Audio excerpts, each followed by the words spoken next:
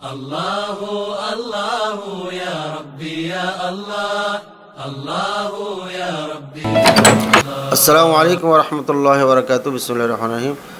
জি দিনী বোন একটি প্রশ্ন করেছেন যে নিয়াত করা হচ্ছে ফরজ, আর মনে মনে নিয়াত করা ফরজ, তাহলে নবী করিম সাল্লাল্লাহু আলাইহি ওয়াসাল্লাম মনে মনে নিয়াত করেছিলেন, তো দয়া করে বলবেন নবী করিম সাল্লাল্লাহু আলাইহি ওয়াসাল্লাম মনে মনে নিয়াত করেছিলেন সে নিয়াতটি কী এবং তার অর্থ কী।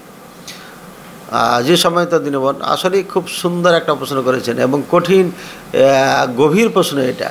এই প্রশ্নটা সাধারণত আমাদের যে সমস্ত ভাইয়ারা নিয়াতকে করা জরুরি মনে করেন, নাওয়াইতু আন উসাল্লি এগুলো পড়া জরুরি মনে করেন, ওনাদেরই কিন্তু এইসব প্যাঁচের প্রশ্নগুলো এসে থাকে।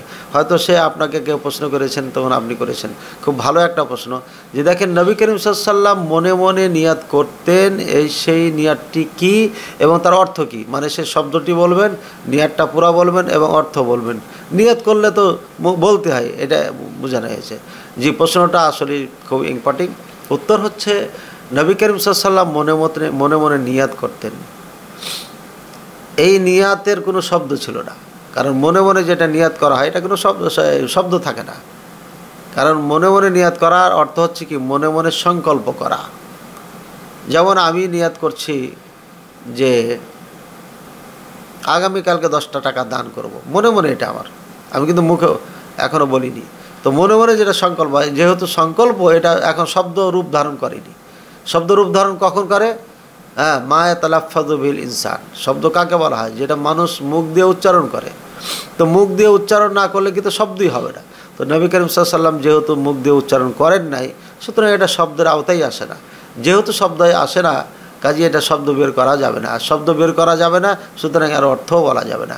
কারণ নবী করিম সাল্লাল্লাহু আলাইহি ওয়াসাল্লাম একটা নিয়াত করেন নাই কালকে যুদ্ধ বের হব, আগামীকালকে আপনার যে খাবারগুলো আছে দান করে দেবো, আগামীকালকে সাহাবায়ে কেরামদেরকে ডেকে হেঁকে খাবো, এই ধরনের একটা পর একটা কত জীবনের কাজ এসে যায়।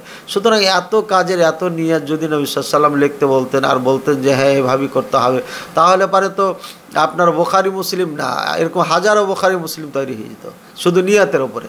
কাজেই আর দিন ইসরুন, সুতরাং দিন হচ্ছে সহজ আসান, আমরা দিনকে আসান হিসাবে রাখি, কঠিন না করি। প্রত্যেকটি আমলের জন্য নিয়াত করতে হবে। নিয়াত এই নিয়াত আসলে এভাবে নয়। আপনার নিয়াত মনে মনে সংকল্প করা, মনে মনে পরিকল্পনা করা। এই যে আমি এখন সালাতের জন্য বের হচ্ছি, এশার সালাত পড়বো, যে এই যে নিয়াত করেছি আমি, এটাই হচ্ছে নিয়াত। এই যে মনে মনে সংকল্প করেছি, এটাই নিয়াত। সালাতে দাঁড়াচ্ছি, এবার এশার সালাতে দাঁড়াচ্ছি, এই যে মনে মনে সংকল্প, এই যে নিয়াত, এটাই নিয়াত। এর কোনো শব্দ নাই। সুতরাং যেহেতু শব্দ নাই, অর্থ নাই। আশা করি বুঝতে পেরেছেন। আসসালামু আলাইকুম ওয়া রাহমাতুল্লাহি ওয়া বারাকাতুহু।